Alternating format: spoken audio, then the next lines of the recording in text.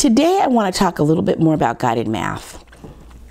In math workshop, you always have a period, a section where it's guided math, the student activity period.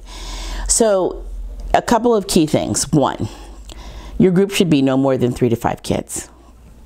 No more. 6 is a tipping point. All the research says that. NCTM found that actually in some of their research as well. 2, so you're going to pull your kids in a guided math group. There's 3 to 5 kids, and you're talking about something very specific. And that's really important, that you're talking about something very specific in your guided math group. It's not just a random, like, these are the low kids, these are the high kids. No, you're talking about something very specific. I'm teaching these kids to count by 5s. I'm teaching these kids to count by 10s. I'm teaching these kids to count quarters. I'm teaching these kids to count dimes and nickels, right? So I'm teaching these kids to count pennies, right? So I'm teaching these kids how to add fractions with like denominators because they're missing that piece. Although in the big picture, we're working on adding fractions with unlike denominators. I know that adding fractions with like denominators comes first. So in my guided math group, I'm going to catch these guys up and I'm going to move them on, but I'm going to also close gaps. Guided math groups are for closing gaps and for going deeper in the content that you're doing. They're also for going ahead. You have kids, they know it, they understand it, they get it conceptually and procedurally, and then you can go ahead, right? So in your guided math group, you're trying to reach and meet and greet and work with the students where they are. And so in guided math, 90% of what happens is kids doing math. That's important. They sit down, you tell them, this is why you're here, this is what we're going to do while you're here, and then they start doing it. And then when they leave, you say, this is what we did, right? Or you ask the kids and have a conversation. What did we do today? So guided math, small group. It's better to have 2 groups of 3 than 1 group of 6. Because oftentimes people will group their kids by according to how many kids they have.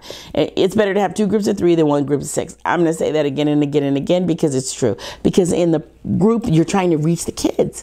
And if you have a big group, why are you doing it then? Because if you have a big group, you can't reach all the kids. You can't say, how do you know? Are you sure? Is there another way?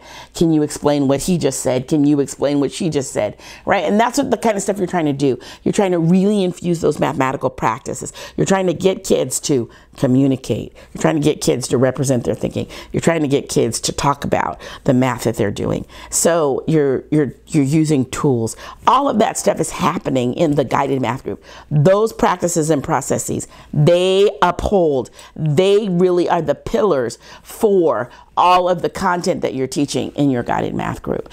And it should last no more than 15 minutes attention span, no more. If you're deep into a guided math lesson and you're 30, 40, 45 minutes in, I don't know what you're doing because it's not guided math. Guided math is 10 to 15 minutes and you have kids thinking. Oftentimes it's a homogeneous group if you're working on a skill or a concept, but other times it's a heterogeneous group. So it just depends on what you're doing with kids. I think it's both and. I don't think it has to be either or.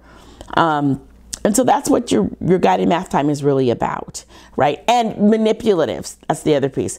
You should be using them with all the kids. Look at these red and white counters. This is more than a 1st and 2nd grade idea, right? Look at these Unifix cubes. This is more than a 1st and 2nd grade idea.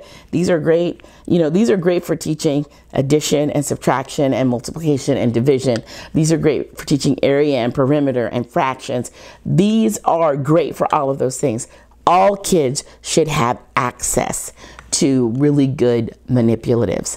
And you just phase them out. Right? Some kids phase out sooner than others, but in your guided math group, you're building concept. Because people will tell me, oh, they get it, they don't need the manipulative. What do they get? Right? Did they get the math or did they just get the procedure? Because oftentimes when people tell me, oh, they get it, they get the procedure. When I ask kids about the math, they can't tell me. All right, so those are just a few highlights to think about when you're thinking about guided math. Happy mathing.